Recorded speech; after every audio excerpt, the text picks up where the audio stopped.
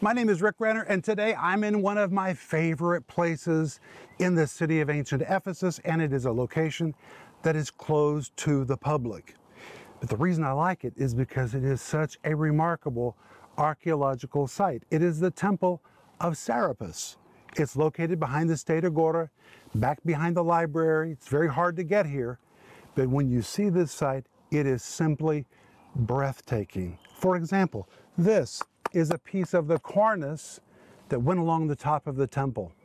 These are the fallen columns, which were single pieces, which each weighed 80 tons. This was a massive, massive temple to the god Serapis.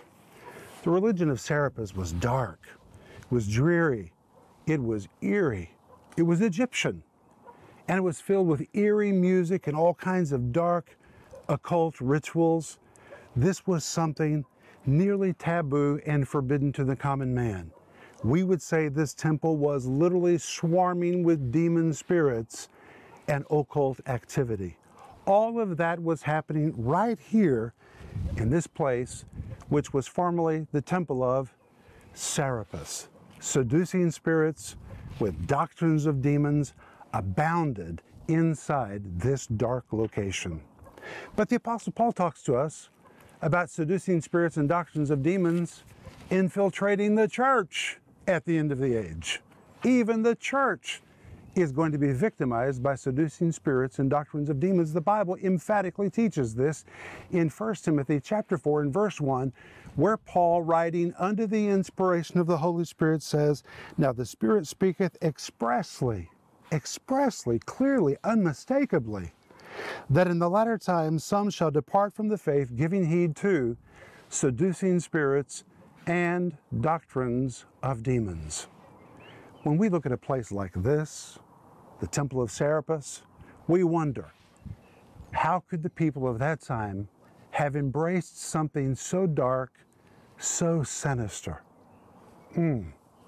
But the Holy Spirit says, at the very end of the church age, believers are going to begin embracing doctrines that are dark and are sinister, doctrines that will lead them off track, away from the time-tested truths of Scripture. That's going to happen at the end of the age. Now, there's also going to be a great revival at the end of the age. These things will occur in a parallel fashion. We need to make sure we stay a part of the move of God and we're not led off track by seducing spirits with doctrines of demons. And that's what I'm going to talk to you about today. This program is made possible by the giving of the God-called partners of Renner Ministries. Stay tuned for a teaching you can trust, a message that will inspire, strengthen, and equip you with vital insights and understanding from the Word of God. Here is Rick. My name is Rick Renner, and I want to welcome you to today's program. And I want to tell you right up front that if you need prayer, we're here for you, and we would love to pray with you. Let us know how to pray, and our team will immediately begin to pray with you. And I'm offering you my book right now, which is called How to Keep Your Head on Straight in a World Gone Crazy. This is one book you need to read. It will impact you, and you may need to order several copies, because I guarantee this is a book you're probably going to want to share with some other people that you're concerned about, that they may be veering from the truth. This book will help them think right and get back on track. But today I want to teach you about how to keep your head on straight in a world gone crazy. And today we're going to return to 1 Timothy chapter 1. Now, if you look at the set, today I'm surrounded by Russian art. On one side of me is a piece of Russian art from the 17th century. On the other side of me is a brand new piece of Russian art. What do these have to do with what I'm going to teach you today? Well, I'm going to tell you in just a few moments. But first, let's go to 1 Timothy chapter 1 and verse 3. In 1 Timothy chapter 1, verse 3, Paul is writing to Timothy. That's why this book is called the Epistle to Timothy. He's writing to Timothy. And in verse 3, he says, "As I besought thee to abide still at Ephesus, when I went into Macedonia, that thou mightest charge some that they teach no other doctrine." other doctrine in Greek is heterodidaskalos. The word didaskalos describes teaching, sophisticated teaching, well-packaged teaching, but in this particular case, it's connected to the word heteros, and the word heteros means something of a different kind or something of a different sort. Even though it was well-packaged teaching, even though it was very sophisticated, it was a teaching of a different kind. It did not really match what Paul and the other apostles and what Jesus had preached. It was a modification of the truth. People were modifying the truth to fit the culture. And that's, by the way, exactly what people are tempted to do today. Let's change the truth. Let's be a little more progressive in our thinking. Let's cause the truth to fit our times. The way we used to teach it, it's no longer relevant. You know, one day I was teaching in a church, and when I was finished, the pastor came to me, and he paid me a compliment, but it was a very strange compliment. He said, "Rick, when I listen to you, I look at you and I think of you like a dinosaur." I said, "A dinosaur? What does that mean?" He said, "You're like frozen in time." He said, "I think by moving to Russia and being out of America, God somehow preserved you. You're like something frozen in time. You're teaching the Bible the way we used to teach it 20 years and 30 years ago. We've all moved on from verse by verse teaching of the Bible, but you're like a dinosaur. You're frozen in time." Well, I think that's great. I received it as a compliment, because the Bible is most important above all else. We have to teach the Bible. People need the Bible. Our job is not to move away from the Scripture or to preach something else. We're not to modify truth. We are to stick with the truth. And my friends, it doesn't matter what generation we live in or what decade it is or what is the progressive popular thinking of the day, truth is always truth. And as spokesmen for God, our job is to speak for God. And our job is to speak the truth as God gave it. We're not to teach a gospel of another kind, not something of a different sort, but we are to stick with the original message. Now, look what Paul now says in 1 Timothy chapter 1, verse 7. He's describing those that have erred from the faith, and they're teaching a modification of it. And listen what he says about them in verse 7. "Desiring to be teachers of the law, understanding neither what they say nor whereof they affirm." When Paul says desiring, in Greek, this is the word thelo. The word thelo means to wish, to will, to earnestly long for. But in this case, it describes a persistent desire. These people are really desiring to be profound. Teachers of the law, in Greek, is the word nomo didaskalos, from nomos, which means laws or principles or standards, and the word didaskal, which means I teach. You compound the two words together. Here it's translated teachers of the law, but it's really those who want to be profound. They want to be scholarly. They want to be scripture lawyers. They want to handle scripture, principles, standards, norms of scripture.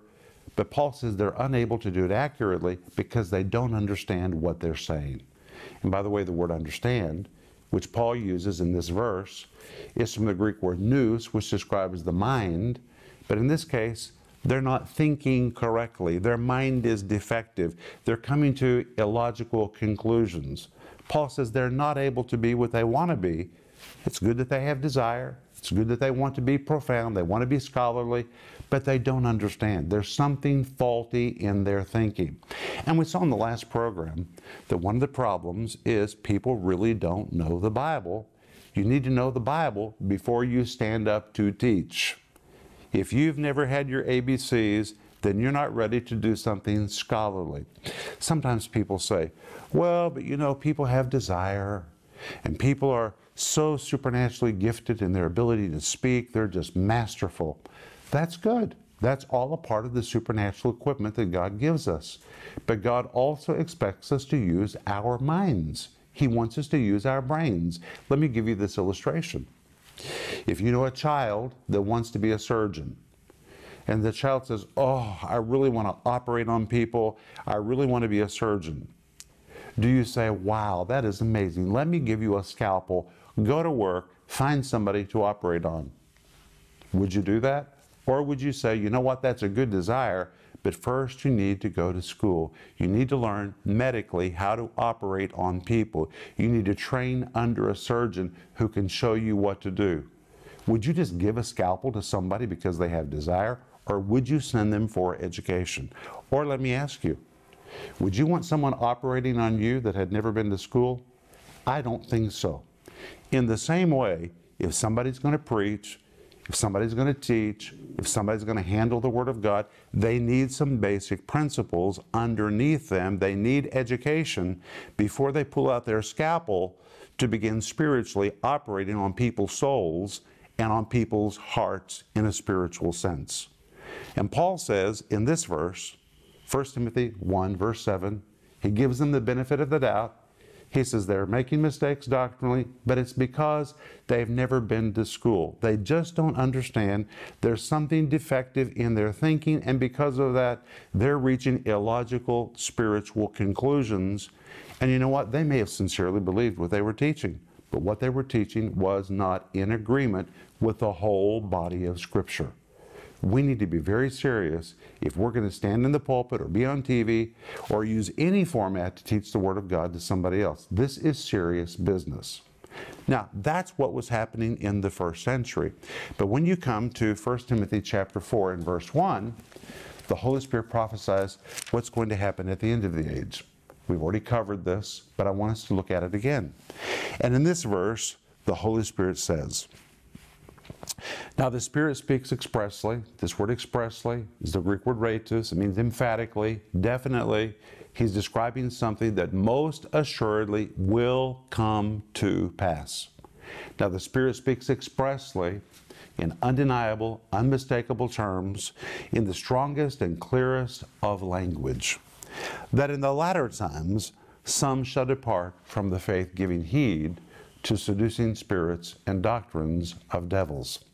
So now in this verse, the Holy Spirit points his finger 2,000 years into the future to the very end of the church age, and he begins to describe a strange phenomena that's going to occur inside the church as the church comes to the very end of the church age.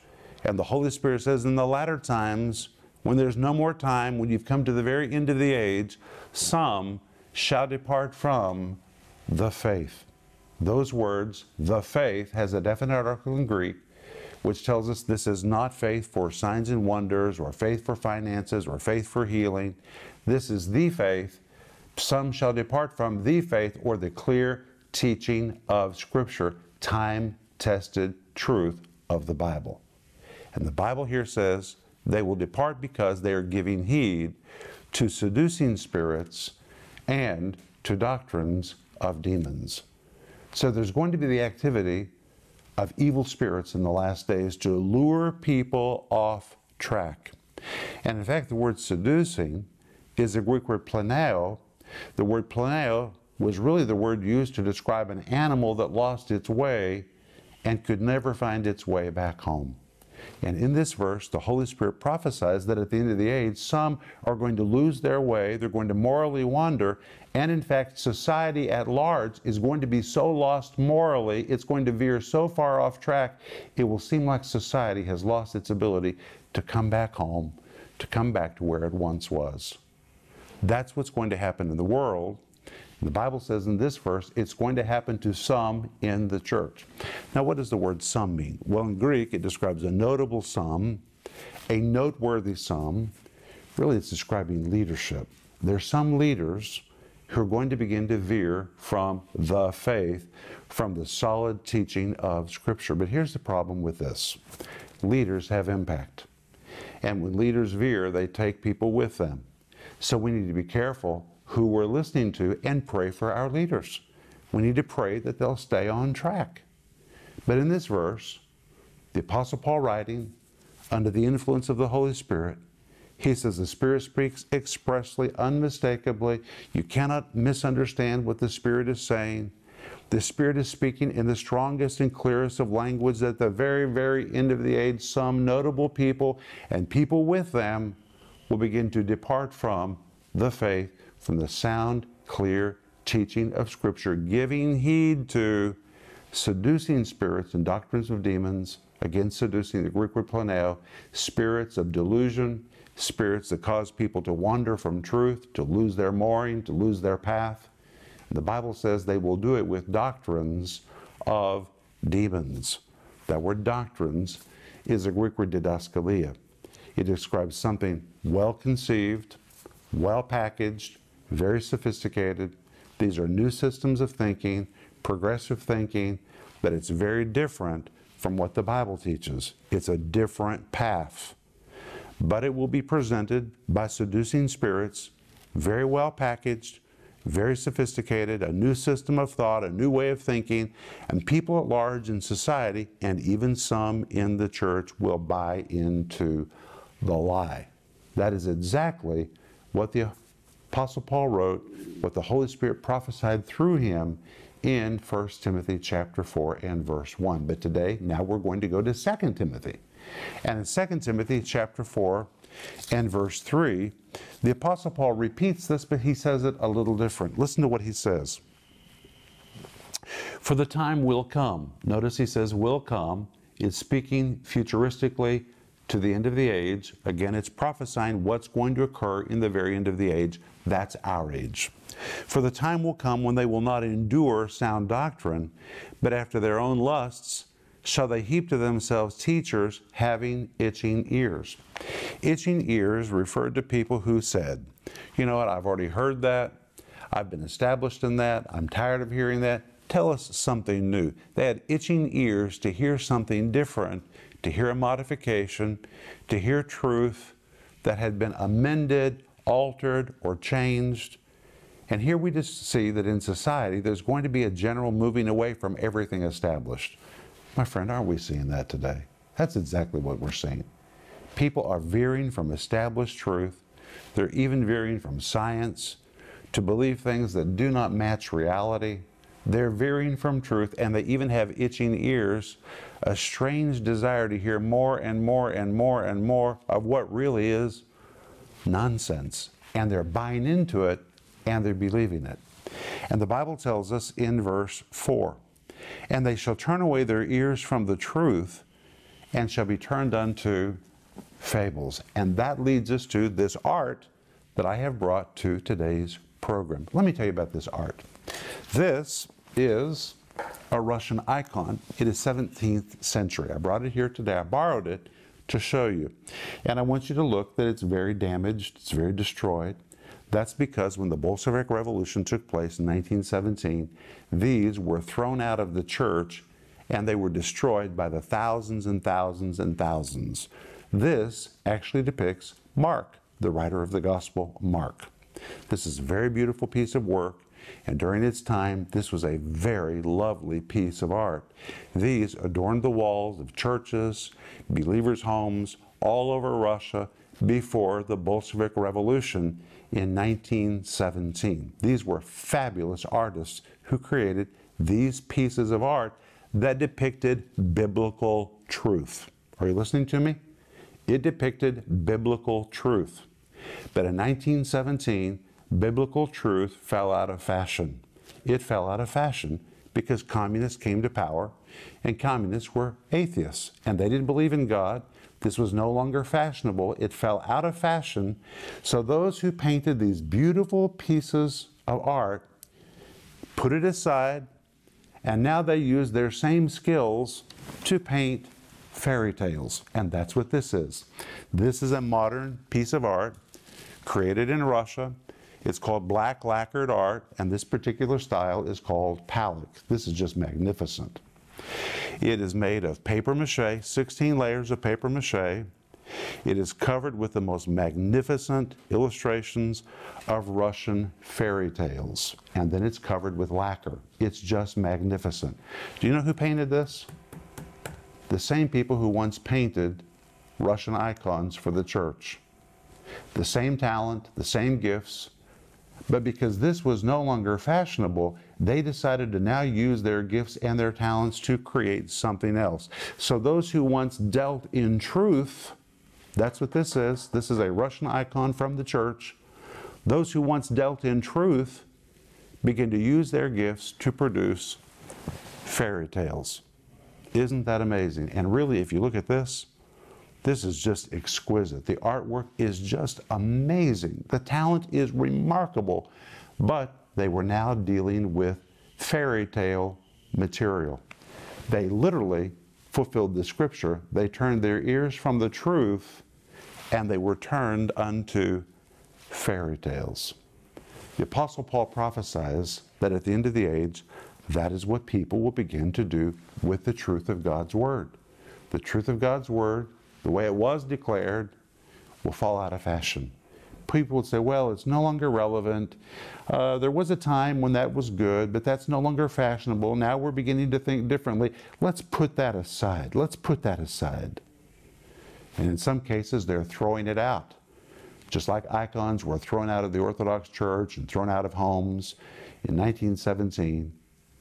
And those who once dealt in truth are now beginning to create new fabrications, modifications that don't really represent the teaching of the Bible.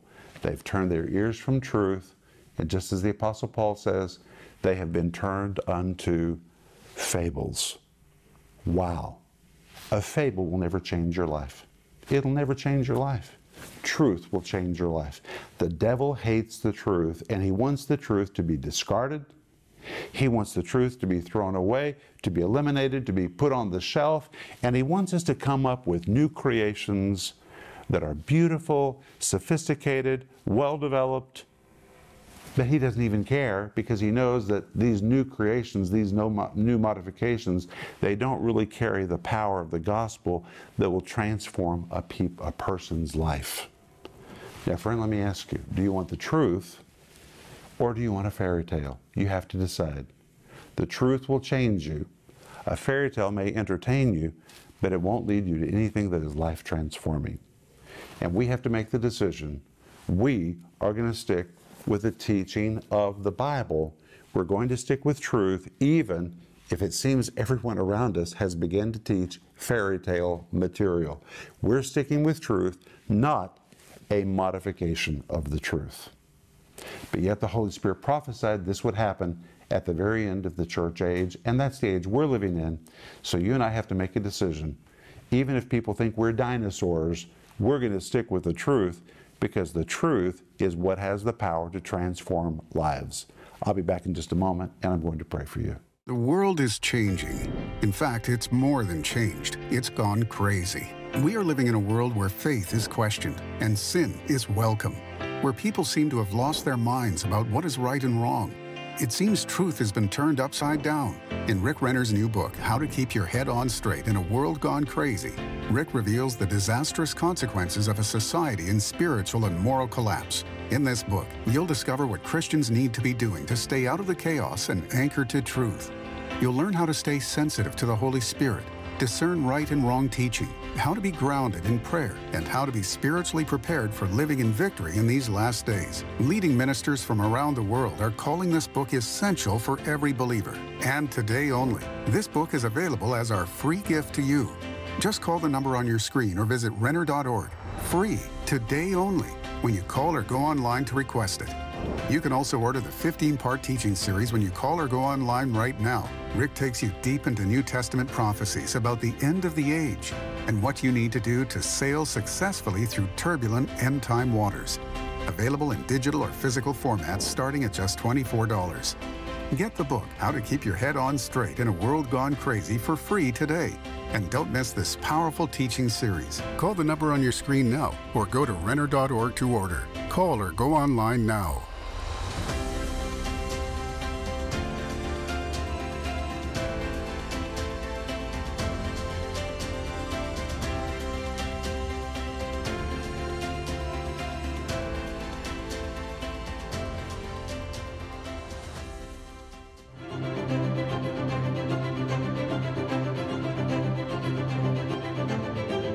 The responses that we've been receiving from the programs of Pastor Rick's teaching have been just wonderful to have come across.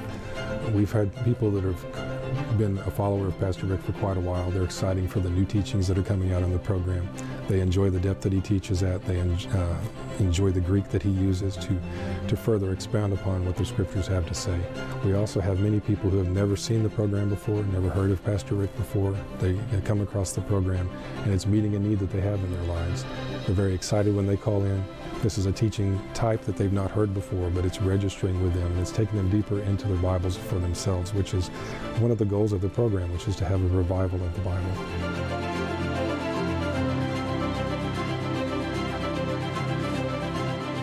I just had a call yesterday about this woman called, and her dad encouraged her to call because she was going through such a hard time, and he knew that the prayer team here would pray for her. And so I believe that we are going to see growth more than we can express. Our ministry is growing. We are just exploding with people reaching out to us for resources and for prayer. And today I'm asking you to please pray about becoming a part of the giving team to help us with our ministry expansion project.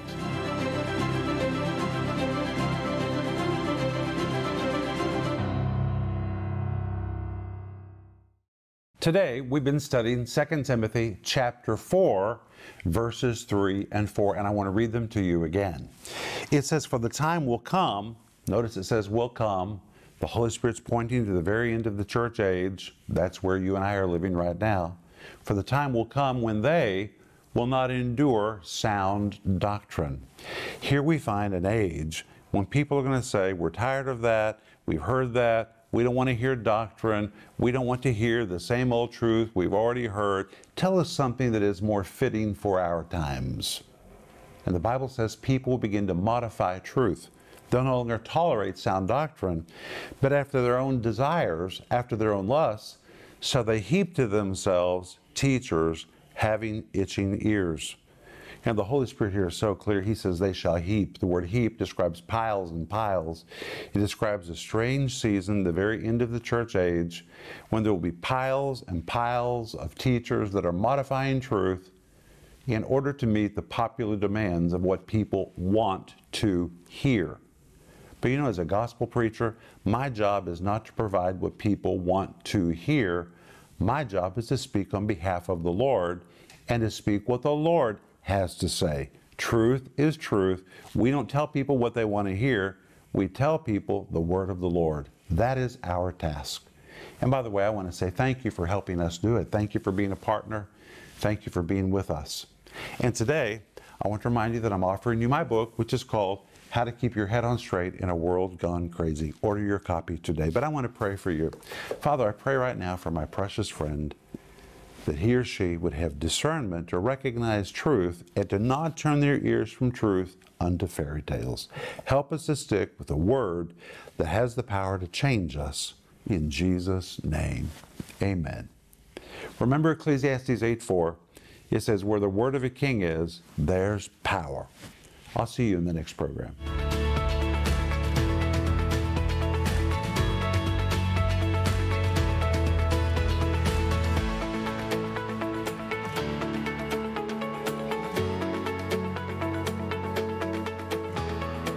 This program was made possible by the giving of the God-called partners of Renner Ministries.